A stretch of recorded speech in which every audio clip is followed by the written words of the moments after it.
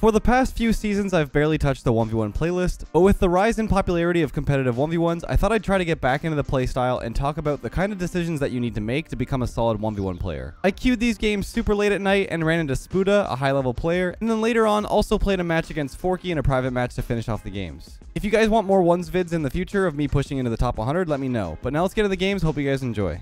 We actually ran into Spuda. Okay, interesting. I haven't played Spuda in 1v1 in a long time. Let's see how this goes. He's actually rated pretty high, too. Stay close to the ball here. Smack it top corner.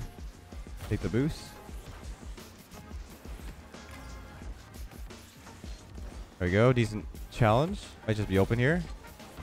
It is. Nice. We got a floor pinch, too. Getting back into ones, I'm going to really focus on staying close to the ball, staying annoying.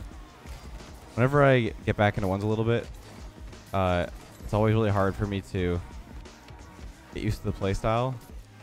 That might just be in his net. I didn't mean to do that, but he pinched it with me. But yeah, it's really weird to get into the playstyle. I tend to give way too much space when I come back to ones. This should be mid boost grab here. Yeah, he doesn't expect the immediate shot. Those immediate shots right there are really gonna throw people off because usually people take control, and I didn't. I just shot it, so you can catch your opponents off sometimes. He's gonna grab that mid boost. I can't really stop him, so I'm just gonna grab the mid or the back corner boost. See if he gets a flip. There we go. This should just be in. Gotta take my time here, and there we go. Yeah, I really need to get back into ones. I need to start like really focusing on ranking up because I do like doing the ones content. It's definitely different than the rest of my videos. Especially since it's very late right now and my throat's still pretty sore. I'm almost feeling better, but not 100% yet. There we go. And it's a finish again. Yeah, we're just getting open opportunities by pouncing at a time where he doesn't quite expect it. I was playing ones on stream a day or so ago, and was not having the best of luck. I'm gonna fake this. He's gonna beat me to it, so I'm just gonna back off right away. And grab boost. That's totally fine. I can probably grab this boost from him. And then I'm gonna start a setup here. Hopefully I can block him. Oh, I'm gonna get stuck on the wall. I'll flick this up and then try to stay back. Just gonna kind of scare him off a little bit. I'm gonna fake the immediate challenge. Oh, man, flicked it to the ceiling. Just fake him here. Maybe shot to the far right? Yeah, nice. Honestly, playing pretty clinical. Went for the fake here because he was going for the demo on me.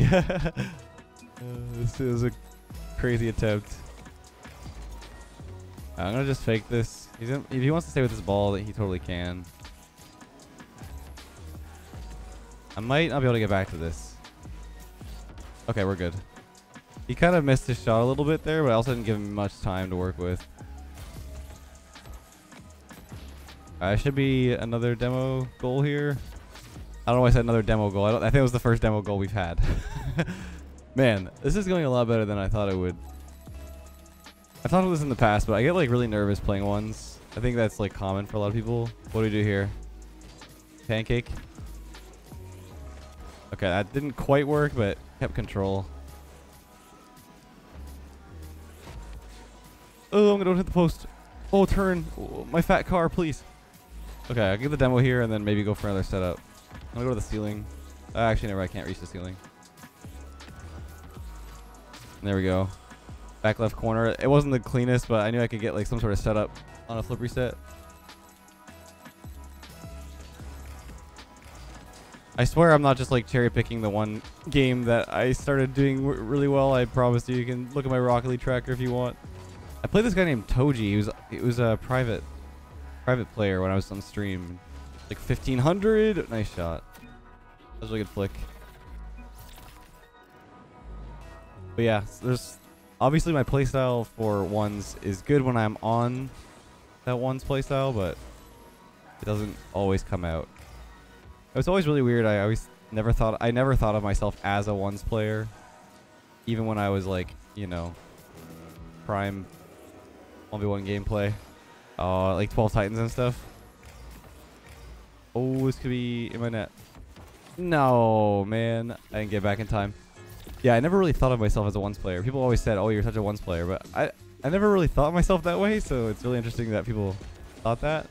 It's probably because I was a little more like just like focused on consistency. I just trolled. Oh my goodness. Okay, he trolled too though.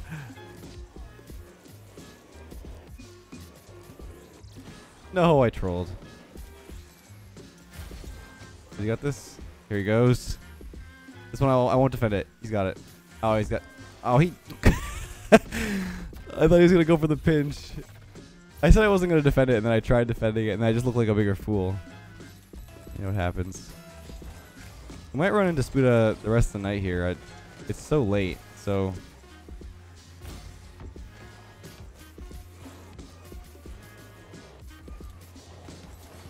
Oh, I can't get back. No.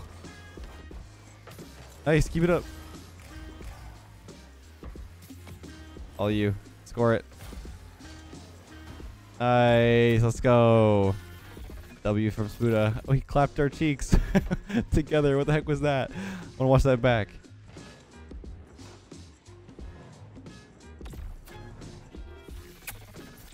Alright, good first game. I will queue again, but like I said, it is quite late, so I don't know if we're going to find anybody different.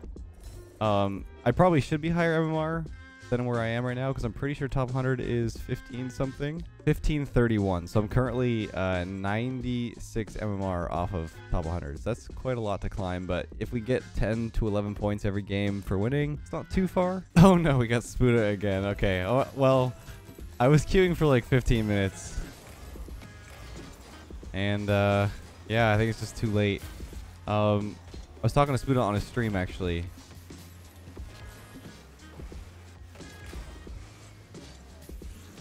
I completely lost my train of thought. I was talking to Spuda on his stream about maybe doing like I've done like a few nights where I like play Boomer with him. I just kind of like ask if he wants to play Boomer, and we kind of just like vibe out and hit the ball around, and sometimes we get like some really crazy shots. Let me know if you guys want to see that, because like I'd love to hop in comms with him for a video. He's a really chill guy. That's a bad shot. Just gonna give him the free ball here. And unfortunately, I can't really stay with the ball because I'm low. That forward. If we try to take the boost here, I might be able to punish him a little bit. If I got a little more boost, I could have went forward there. Let's see what happens here. That's a good shot. Nice one. Found a good space there off the corner. He's been doing a few fakes, so I assumed he was maybe going to fake it again or like slow the flick. But he went a little bit. I'm just going to go around the corner here. He went a little bit faster that time. Might be good. Yeah, it's a tough read. I'm getting these good kickoff positions. Usually I don't have the most solid kickoff. I've been trying to practice the wave dash kickoff too. But I always bounce way too high. I don't know what I'm doing wrong. Maybe I'm jumping too early. Big shot. And it's just top corner.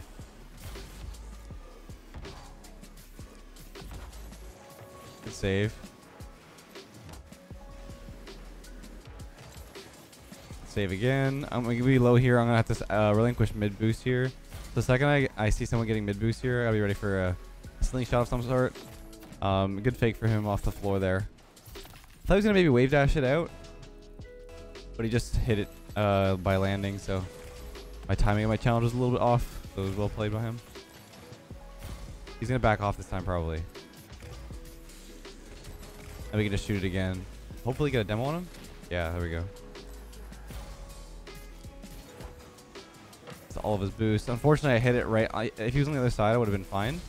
Oh, I just totally trolled. If he spawned on the other side, it would have been totally fine what I did there, because I was shooting at top left, but because he spawned on the left side, he gets a free clear over the boost as well.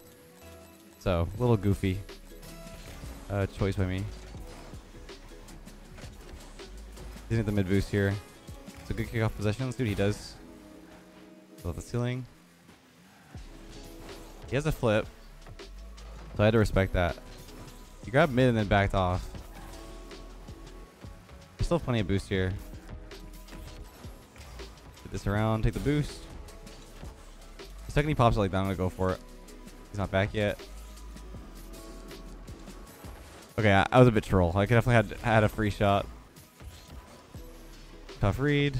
He misses. Okay, once again, just making him waste his boost. Take his boost. Pop it over him. And we get a goal.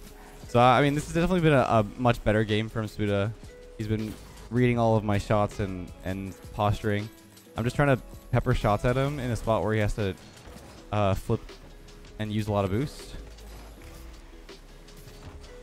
And it's really, really important off the kickoff, like when you have those little bits of boost like that, to use it very effectively on your landings. So the way that I had 12 there and was able to just boost slightly around the ball, I didn't even use all of it.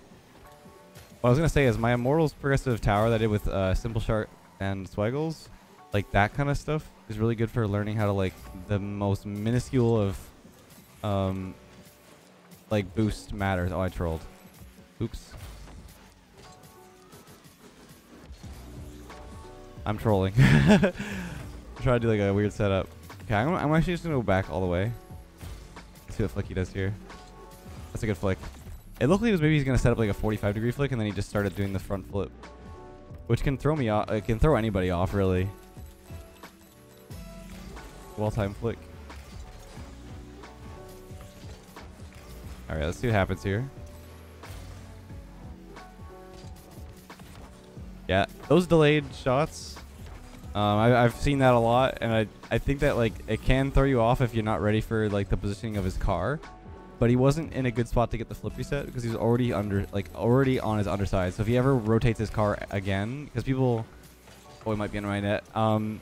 People, if they have like air roll right or left, they can't do anything but like air roll the same way unless they use the other way. But it's so hard to do that.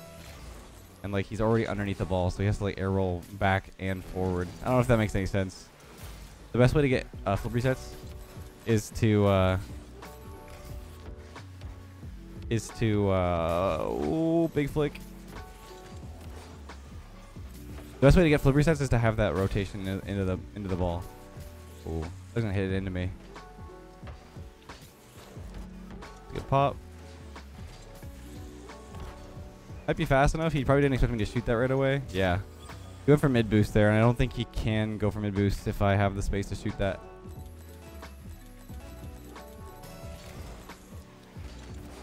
Nice flip.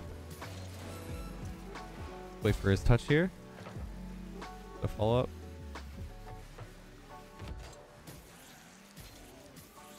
Should be a double here. Yeah, I find that I'm finding really good opportunities to cut him off when he's let go of the ball a little bit like that. You gotta be really mindful of when players pop the ball forward off their car. That's good. That's a good 50. That's a good challenge for him. I don't know if I can go get corner boost. Depends on how he touches this. Yeah, he's bringing it in really quickly. That was smart of him because I can't really go for corner boost there. Because if I do, ooh, bottom left. No. It's like in the net. If I go for corner there where he can chip it in, you can catch yourself going for a really bad play there by going back corner, and then they just bring it really quickly into the net. Obviously, that's going to be happening at higher levels only. I'm not really sure what level it'll stop happening at or start happening at, but either way, you gotta be really mindful that those opportunities are available for players when they're in midfield like that. All right, so the queues were taking a long time, and I was only running into Spuda, so I invited Forky to do some private ones. So we're gonna see how this goes. Forky's a very solid ones player. He's very mechanical. Big flick is gonna save that. Now I have some space in the corner here. I'm just gonna stay close.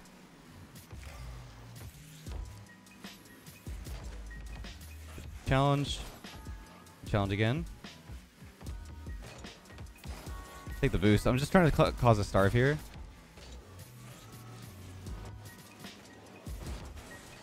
Good save. He's playing very smart on the defense. He's got an offense here. Good save for me. Big flick. He's gonna save it again, but once again I have him under pressure. That might be in. Hopefully the back roll off the post. Oh, he hit the post. Okay, we got very lucky. He had good pressure there, and the shot could have been on target both times. So I really should have been scored on. I think he was scared of me reaching it because of the way that I recovered in net. So he tried to go as far right as possible for him from his POV. Okay, I'm gonna go for a musty here. Actually gonna fake it because he might have pounced. I had to change my approach. Honestly, like Forky's so consistent with flip resets that it's probably wise if I just assume he has it. Like better players, when they have the ability to flip reset all the time, it's actually easier to assume that they're just gonna have the flip reset and play that instead, because they'll probably have it again here. What did I say? See what he's got here. It's a fast flick. He's always gonna save these, and I don't really mind that.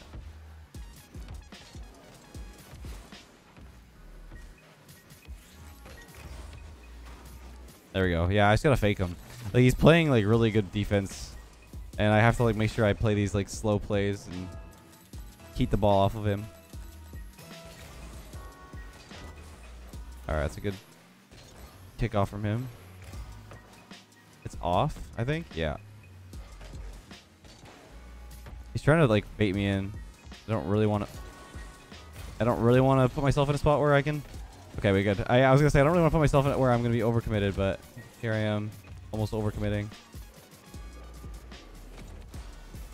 All right, we made that. We actually made a good save and then followed up. I actually feel like my old self a little bit.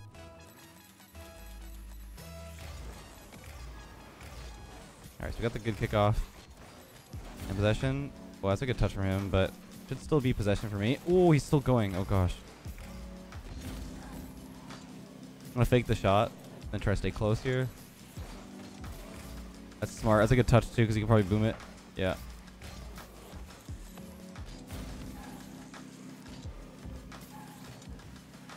Just trying to stay close and be annoying. I do have to let go of the possession now, though, or like aggression. Holy flick. Man's headed to the moon. He's got a flip reset here. He still has it. I find that, like, for the most part, as long as I don't bait myself in, I'm doing okay. And some players, like, they're a lot of their playstyle, which I wouldn't say, like, normally Forky's is this. But, like, some players' playstyles is literally just to bait you in for, like, a bad defensive clear or something. I'm gonna fake this. Oh, it's a little tough to land on. He does get it though. I have to be like stay here, be annoying. And now I get mid boost. He's gonna get a flip reset every time. This man like always has one. What did I say? This man is crazy. His mechanics are like. It's crazy because like his mechanics are nearly unmatched in the game, I would say. Oh, I almost got the save.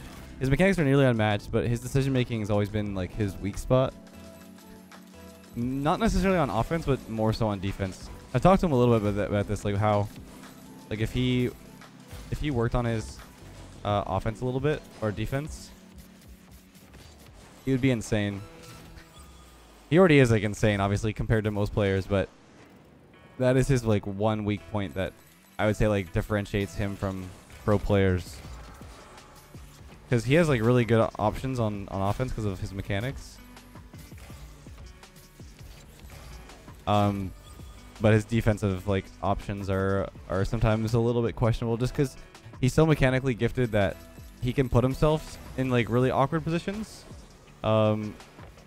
That aren't as punishing for him as they might be for other players. I don't know. Why did I jump for that?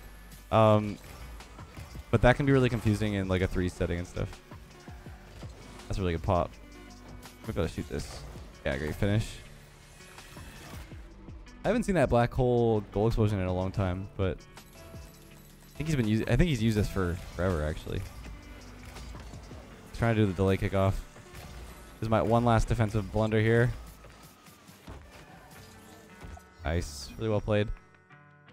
Yeah, I'm pretty happy with how I'm starting to play in ones again. It's like I said, it's like a really weird play style that I have to like get back into.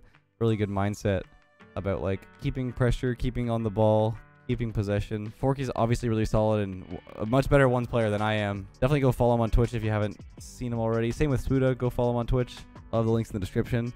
If you guys want to see more ones in the future, let me know. I know I try to avoid it for the most part nowadays, but I do want to try and get into it. I know that ones is huge right now with Gamers 8 and also like the Creator Cup, or not the Creator Cup, the Chalked Cup, whatever it's called. I can't remember what Rizzo called it. All I know is that I think Moxie versus Rawas in the finals or something. It was crazy. I didn't get to watch the full thing yet, but either way, I hope you guys enjoy. Until next time, have a great day, and I'll catch you in the next one.